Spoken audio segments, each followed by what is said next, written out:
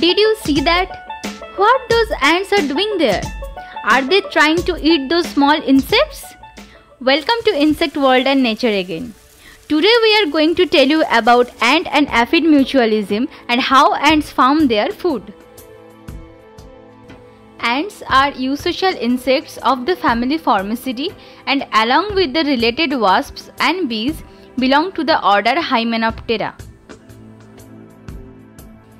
Ants appear in the fossil record across the globe in considerable diversity during the latest early Cretaceous and early late Cretaceous, suggesting an earlier origin.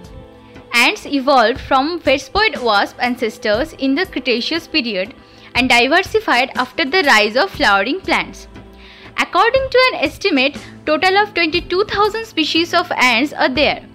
They are easily identified by their elbowed antennae and the distinctive knot-like structure that form their slender waists.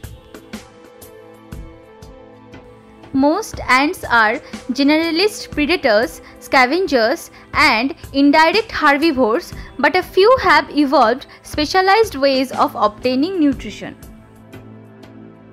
Aphids are small, sap-sucking insect and members of superfamily Aphidoidea.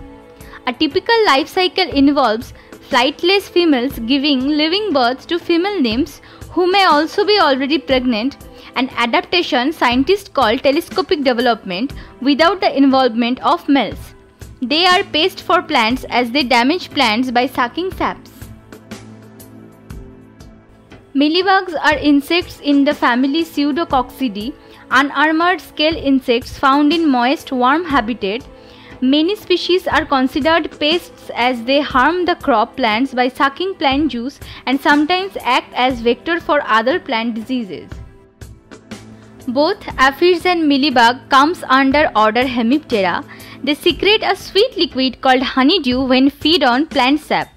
The sugars in honeydew are a high energy food source which attracts ants.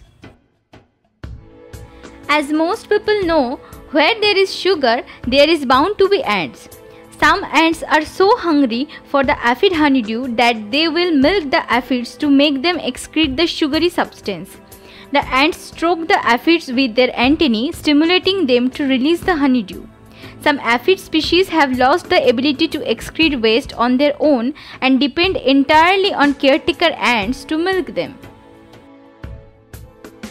Although mutualistic, the feeding behavior of aphids is altered by ant attendants.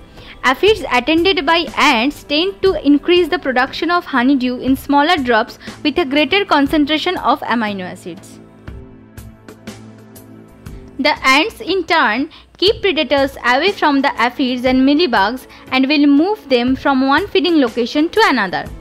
When migrating to a new area, many colonies will take the aphids with them to ensure a continued supply of honeydew. So, ants and aphids or ants and mealybugs share a well-documented symbiotic relationship, which means they both benefit mutually from their working relationship. Aphids and mealybugs produce a sugary food for the ants. In exchange, ants care for and protect them from predators and parasites. Thank you for watching. If you like this video, please give it a thumbs up and share. Make sure to subscribe for more videos like this and don't forget to hit the bell icon for notifications.